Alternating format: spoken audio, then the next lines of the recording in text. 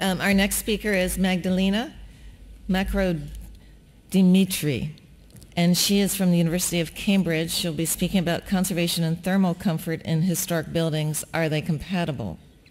She is a PhD candidate at Cambridge University's Department of Architecture.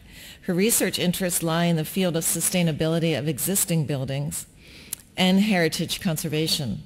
She holds an MS degree in environmental design and engineering, awarded from the University College London. And she completed her undergraduate degree from the School of Architectural Engineering at the National Technical University of Athens in 2008. She holds several positions in Cambridge University societies and organizations, and I think in this case can truly inspire our students who are here with her many activities on campus in a variety of different organizations, some focused on sustainability and some in other areas. So her background, which is quite impressive, well prepares her for the study in this area, and we look forward to her presentation. Is it there? Yeah, someone might have to. Okay. Oh, here it is. Okay.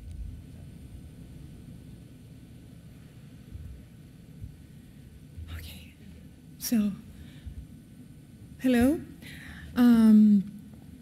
So my presentation actually aims to discuss the main factors that affect the sustainability of historic buildings, which I consider in this presentation to be the energy consumption of these buildings, the conservation problems, and the human factor in terms of thermal comfort.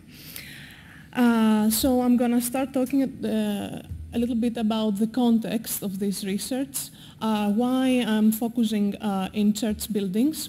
Then we'll talk about some improvement options that may help in the sustainable development in the historic built environment, the conservation problems, and I will conclude with some results of my research in 4 case studies in Cambridge. So to start with the context, the Stern Review report concluded that the climate change is possibly the most urgent problem that requires immediate attention. And it's believed that the most of environmental problems of our planet that our planet is facing at the moment are due to human activities. Now, the building sector accounts for 40% of global energy consumption, which is translated into about 30% of carbon emissions. And heating space has been found to play a key role into energy consumption. Especially in the UK in 2006, the public sector was found to be responsible for about 28% of CO2 emissions. And therefore, we realized that reducing the carbon emissions of the existing building stock is a viable option. And if listed buildings, such as churches, are preserved and reconditioned, they have the potential to become environmentally more friendly. They will be able to satisfy modern society's needs, and thus they will be usable. And they will also do this way a huge contribution to urban sustainability in general. And actually, it is also very important to think about the embodied energy and therefore the embodied carbon contained in these buildings.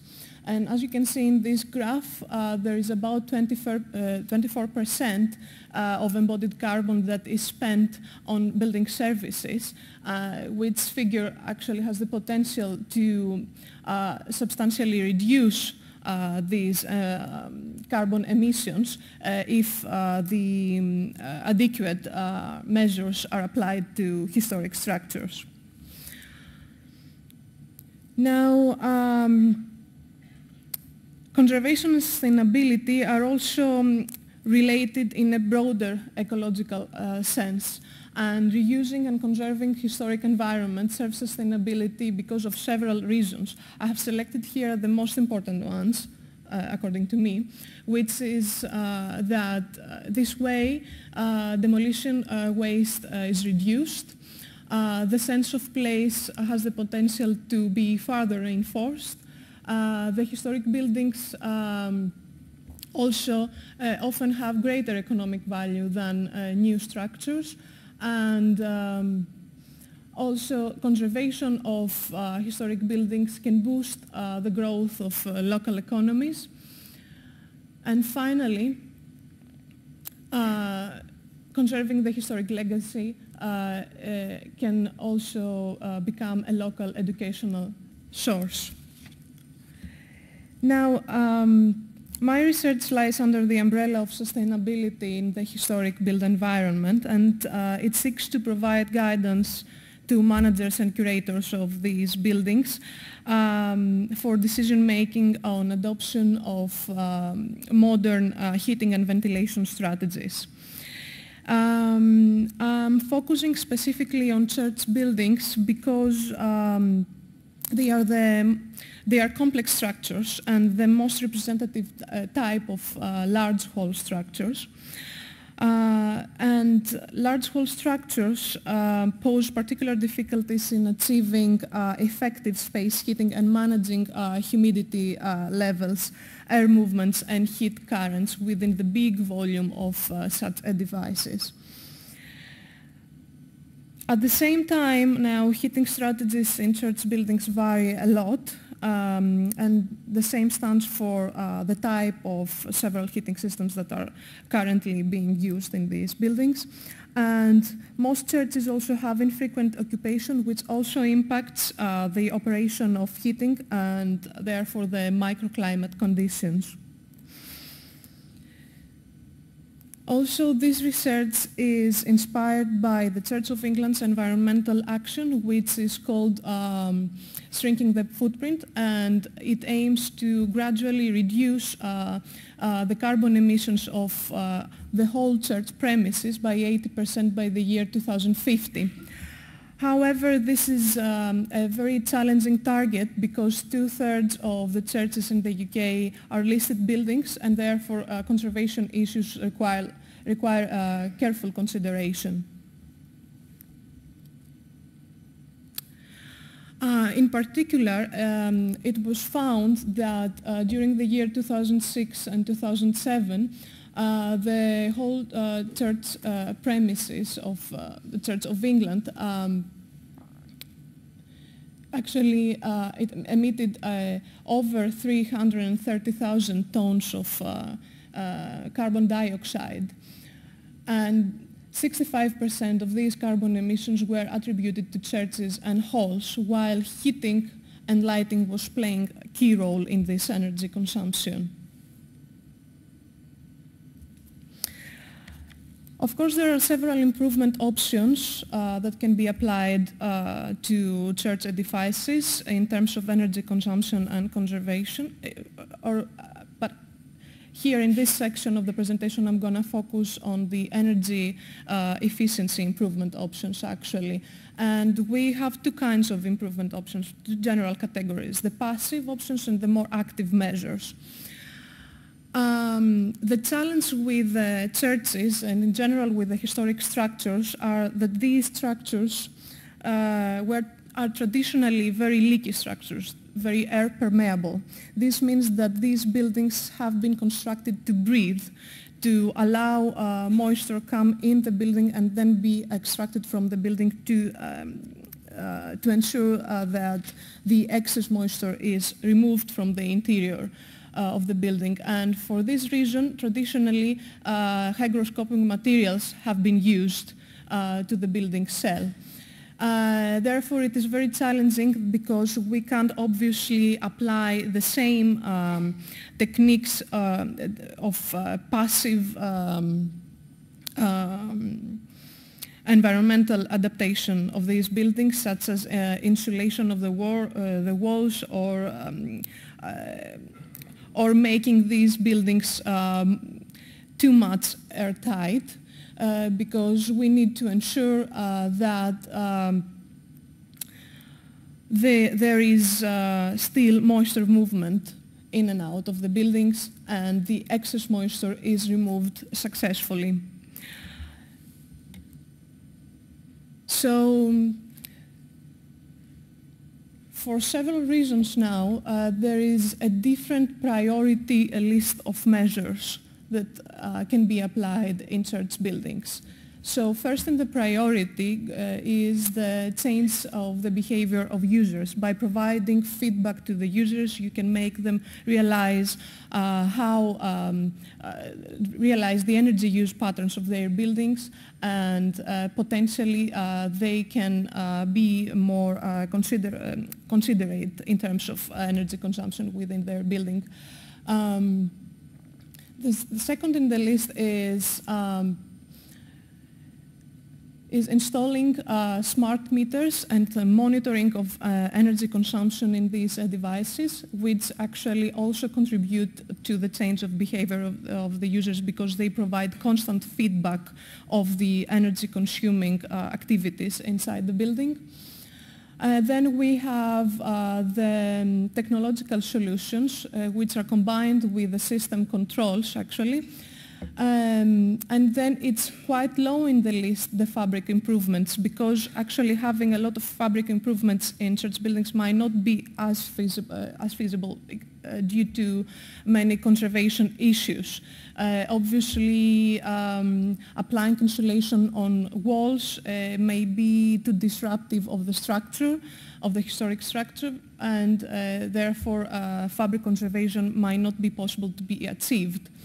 And then lower in the list is the higher investment options for heat and power generation, which includes the low and zero carbon technologies. And they come quite low in the list because they are very high investment options.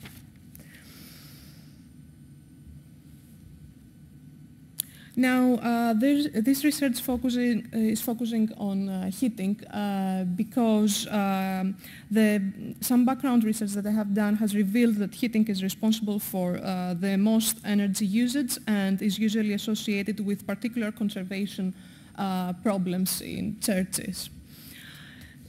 So, traditionally, the vast majority of churches was not receiving heat of any sort.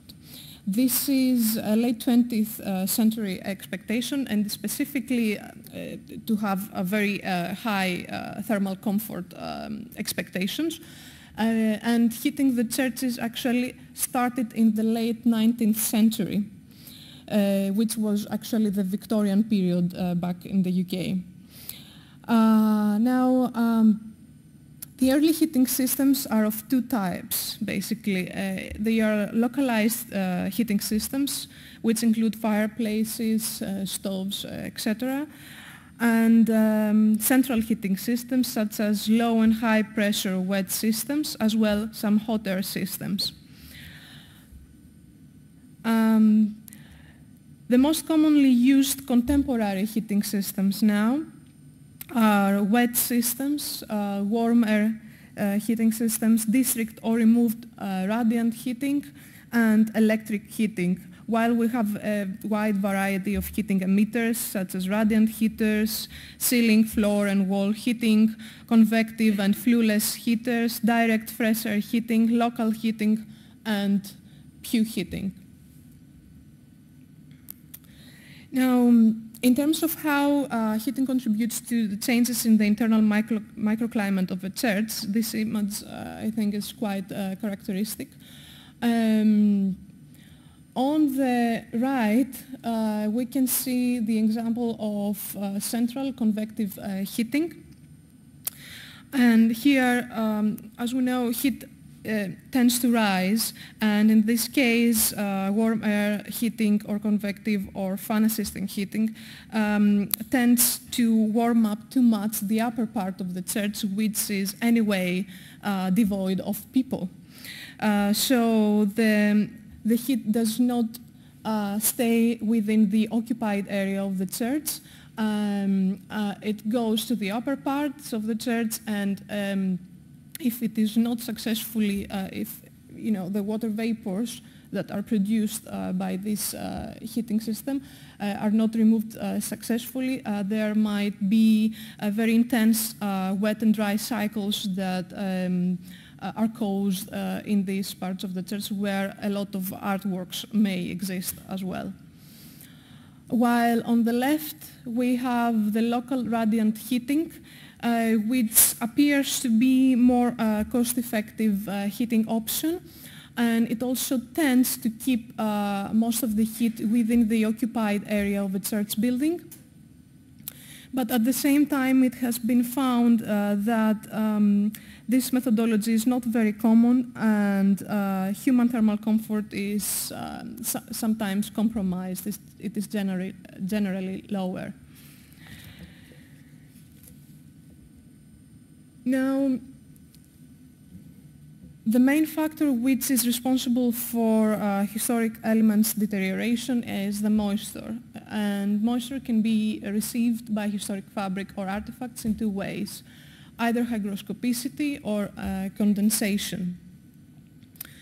Of course, there is also the liquid water penetration that can impact the conservation of a historic building, and this is due to failure of the building shell. Or we can have rising damp. There were also studies that have concluded that heating plays a role in controlling the rising damp whenever this happens in a historic building.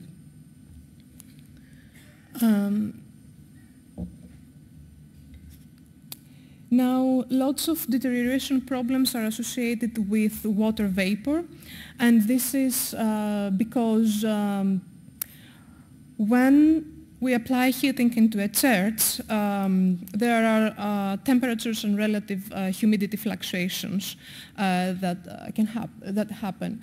And these fluctuations may be sharp, and especially this happens in the case of intermittent heating. So when we apply heating into a church, water in the ambient air, the relative humidity drops, and then when we switch off the heating, the relative humidity goes up again. Now, this results into the absorption and release of moisture from materials and of either artworks or the historic fabric into the ambient air. And if this water in the ambient air fails to be absorbed by structural elements on time, then the water vapor rises on the cold wall surfaces, the ceiling or window surfaces, which tend to be much colder surfaces, and it condensates. This creates many problems, such as salt activity, biodeterioration, and dimensional change of materials.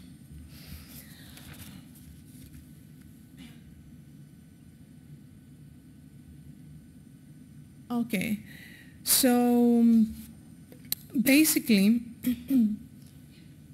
I am trying with this research to see if there is the potential to balance three factors of the environmentally sustainable performance of historic churches, which are the energy consumption, low conservation risk, and thermal comfort, in order to provide some advice for decision making for heating systems and strategies. Now, the current research being conducted in Cambridge involves 4 case studies, which are the Great St. Mary's Church, St. Botolph's Church, Queen's Chapel, and All Saints Church. All these churches have different types of heating systems, and they slightly vary in heating strategies. Great St. Mary's Church has a constant central trench heating, which is a low pressure hot water heating system. St. Botolph's Church has an intermittent local heating system. Basically, it consists of electric panels embedded on the pews of the church. Queen's College Chapel has a central heating system with water pipes that provide radiant heating, and these run on a windows level. And all sensors has constant central heating system, again trans heating system, but the difference with Great St. Mary's Church is that the heating here is thermostatically controlled to keep the church at conservation conditions of 11.5 to 12.5 degrees. So basically here I have regressed the temperature against the relative humidity during, in these 4 case studies during a typical Sundays in order to evaluate the environmental conditions occurring inside the church when there is high occupancy, and usually the heating system is on in all case studies. And we can see here that St. Botolph's Church that has an intermittent heating operation tends to have very dispersed results in comparison with all the other case studies that fall outside the conservation range and mostly outside the comfort range of the graph. I have included these 2 graphs as these summarize some monitoring results, and these are monthly averages of temperatures occurring in the occupancy levels and the higher parts of my case studies. And basically the image here says that there are no significant variations in the conditions, either in the occupancy level or in the higher levels. But this is a very broad image, and this includes only monthly average of temperatures. If we zoom in these results, we can have graphs like this which provide a summary of the results during a typical Sunday in these case studies. This is a graph that shows the environmental conditions at the low level of occupancy. But this is a graph that shows the environmental conditions at the upper parts of the churches, where we can see that there are quite a lot of variations and fluctuations of humidity and temperature.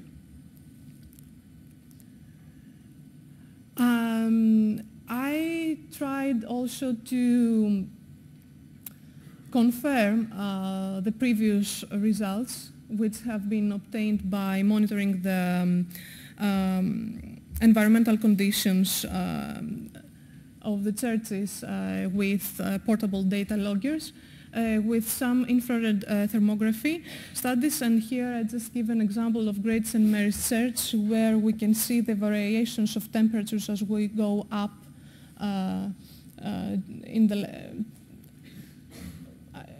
up in the church from bottom to the upper parts of the ceiling. And okay, I'm not going to stay a lot in this graph. Here it summarizes, I'm going to conclude, this is the estimated annual energy consumption in these 4 case studies. We can see that most of the energy is indeed attributed to heating. And this is the thermal comfort study that has been conducted in these case studies, which basically measured the perception of thermal comfort condition in these churches. We can see that although quite low temperatures may occur in some of the case studies, we have a distribution of thermal comfort perception throughout the graph, which means that a lot of subjects are quite satisfied by the conditions, although it feels, although they seem to be quite cold conditions. And basically the same happens when we ask the subjects to evaluate the performance of these case studies in terms of heating systems. And so basically the thermal comfort study has concluded that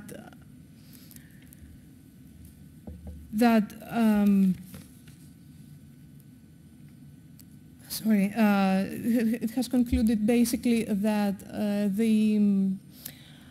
The thermal comfort expectations in church buildings are not as high as we expect.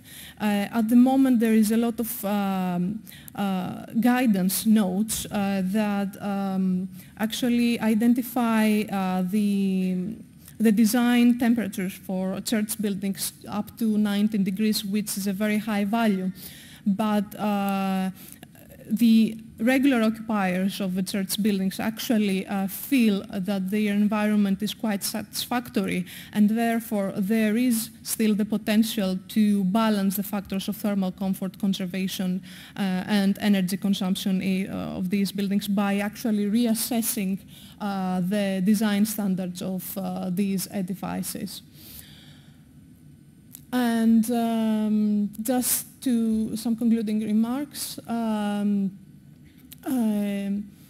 heating should serve the human thermal comfort as locally as possible and should ensure the minimum interruption into the microclimate conditions, into the natural microclimate conditions of the building. And heating in historic churches should actually not cause a lot of short-term variations in temperature and relative humidity that would have a long-term impact to the conservation of the fabric and historic artworks. Thank you very much.